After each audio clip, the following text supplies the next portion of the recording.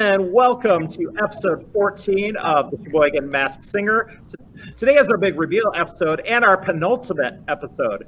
So we are going to reveal those two characters that came so close, but still just kind of missed out on making the finals. That is the Cat in the Hat and the Penguin. And it's so appropriate because I realized that both of those characters regularly wear tuxedos, just like you did last week. I agree. So, you meaning my co-host here. So, Mr. Hall, how are you doing today? Good. I just want you to know that my guesses have been so bad that I've had to hide in an underground bunker, and that's why I'm not at school. Yes. Who do you think is rocking out in that penguin costume? I am 100% confident in this one, Mr. Wells. 100%. Okay? Okay. I've never been more confident. Follow my logic, if you will. So, there is an aide that works in this district whose favorite song is We're Not Gonna Take It by Twisted Sister. In fact, anytime she's working with the kindergartners in like the cafeteria and they spill their milk or something, she always says, I'm not gonna take it anymore. And I know for a fact that that person is Mrs. Burr. Oh my gosh, I can so hear Mrs. Burr in my head saying that. She's singing. And I just have to add that not only does East Elementary have a Mrs. Burr, but when I was in elementary school, one of the fourth grade teachers, her name was Mrs. Burr. In fact, I might even be able to get a hold of her and send her this episode because she might appreciate this. But yeah, that Mrs. Burr definitely was the, we are not going to take this anymore. Yes. Probably she would have said, we are not going to, because she didn't usually use contractions. She was very serious. See what the other panelists think. I think the Penguin is Mrs. Burr. I feel like you started your career in a girl group, so I think based off Destiny's Child, I think you're Kelly Rowland. Nah, I down. All right, Kelly Rowland. That's a good guess. I think that the Penguin is Mrs. Bishop. I think the Penguin is Mrs. Bishop. I think it could be like Don Robinson from On Vogue. You know, Vogue. In Vogue? No, you got it right. You got it perfectly right. You do you. Keenan. I've had no idea what's been going on this entire time, and I still don't. Seeing what I've seen today, I'm thinking down the Kelly Rowland road as well. I've been going with the Destiny's Child for a while. I love Michelle Williams and Kelly Rowland. I think it might be Michelle Williams. But no matter who it is, I'm sure that you have a career either before and after this in music. Okay, panel, you made your final guesses. Now let's see if any of you are right. I see what's happening here. You're face to face with greatness and it's strange. You don't even know how you feel. It's adorable. Well, it's nice to see that students never change. Open your eyes, let's begin. It's me, it's Ms. Craig, breathe it in. I know it's a lot, the hair, the bod.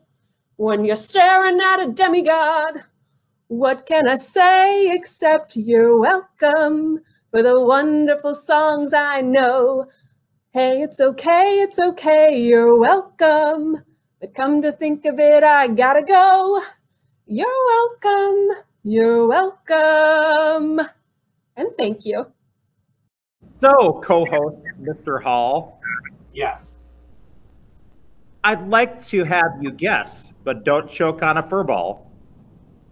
I won't. Who do you think is the Cat in the Hat? Is it a little bit of this or a little bit of that? Let's hear your guess. And don't make that guess a mess.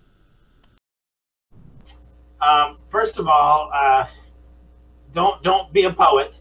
Okay, that's what I'm going to start with. Let's not go into poetry, Mr. Wells. Stick to music. But I have a great theory on this one. Okay. Okay. I know there's a staff member in this building that loves cats. And I also know that this person was eliminated earlier this season. And I think that this person was playing two different characters.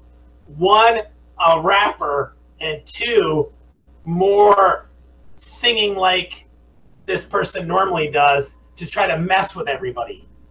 So, I think that you're messing with us, and you are indeed the Cat in the Hat. And because of that, you played a dog earlier. What's the opposite of a dog? A cat. So that's who I think it is. I think it's you. You know, I am going to completely admit, first of all, that when I was thinking of, you know, the Joe Cool character, another character that came to my mind actually was a cat, Garfield. But maybe I wanted to throw it off a little bit farther and went with the Cat in the Hat. Yeah, because I do love the Cat in the Hat, as you could hear from my wonderful rhyming. Well, yes, and in the first video that you sang on as the Cat in the Hat, you were swaying your hips back and forth, and your hips don't lie, my friend. So I know it's you. You got new hips, so you're just shaking them like crazy. Yeah, I'm a little bit like Shakira that way. You are. Your hips don't lie. Yep. All right. Well, let's see. Let's see what the rest of that panel has to say. Let's roll the tape. So when it comes to my guess on the Cat in the Hat, I'm thinking it as somebody that really likes to read a lot. And so my guess currently is that the Cat in the Hat is actually Mrs. Kronk. So let's see if I'm right. You know what? Everyone has the exact same guess except for Nicole. Nicole, Diana Ross. I said Diana Ross because that first time we heard her sing, I got legendary vibes, right? And then I saw a crown, I was like, the queen, I was like, Diana Ross, Key Ska, I'm a double down with Jenny. I'm pretty sure it's Taylor Dane. Taylor Dane, all right. Great guess. Now, everyone else on the panel wrote Tina Turner. Tina Turner. Tina Turner! Woo! Robin, you sticking with that? Well, I started with Tina to stick with the amazing Tina Turner. I think the Cat in the Hat is Dr. Ackerman. Hi, this is Landon Tebow, and I know that the Cat in the Hat is Dr. Ackerman.